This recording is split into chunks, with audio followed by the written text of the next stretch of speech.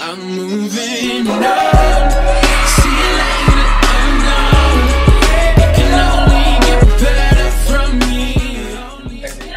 We are in Chicago, and we're at Inner City Impact, and we've been here since Sunday.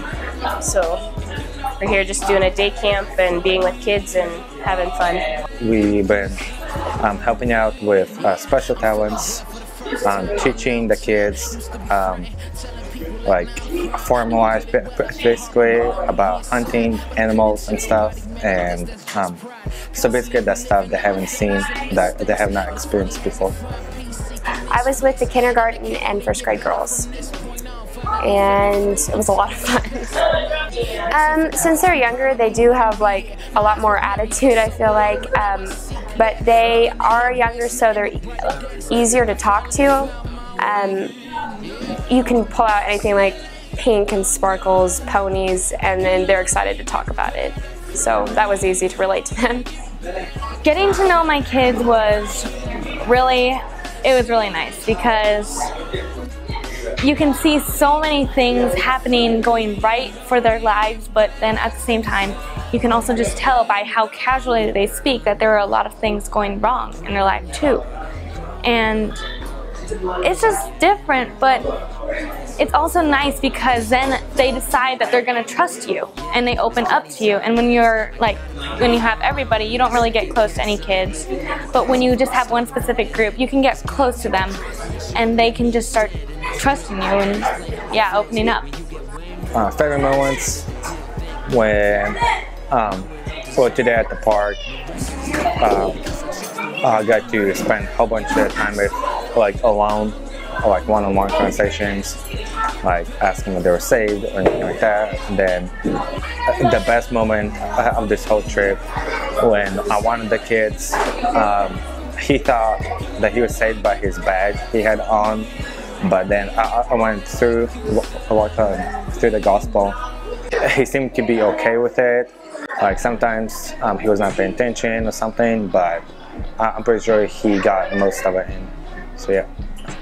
Well, our youth, actually, it surprised me a little bit because I'm not normally around them very often. I'm part of the college group a lot, so just being with them was interesting to see the way they like to work together for just the common goal of spreading the gospel to these kids. And it's been really cool to see how much they have a love for one another, which reflects off onto the kids and their love for them. God has really taught me patience and loving in a different way, kind of learning to adjust my way of being patient and stopping to think before I react. And because I've always just been a reactor of like, they do something, sit down, listen, you know. And he's really taught me patience, to just take time to calm down and pray before I react, and then taking more time to think before I speak.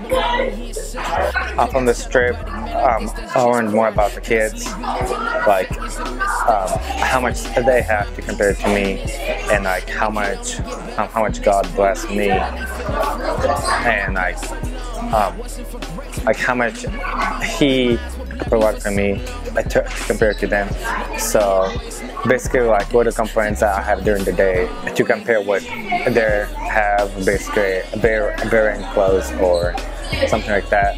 And basically it taught me to be more open and try to serve more kids, more guys, and just to be less selfish, and a lot of patience. Something I could take home from this trip is probably hope, because people lose it so easily. And it's hard to get back because it's hard to believe in something. And seeing the people working with the kids here and just genuinely loving it and loving the kids it's just kind of hopeful because those kids might not get the genuine love of another person at their home. And here they can get that. I mean, I have seen the staff and it seems like everybody here cares about these kids.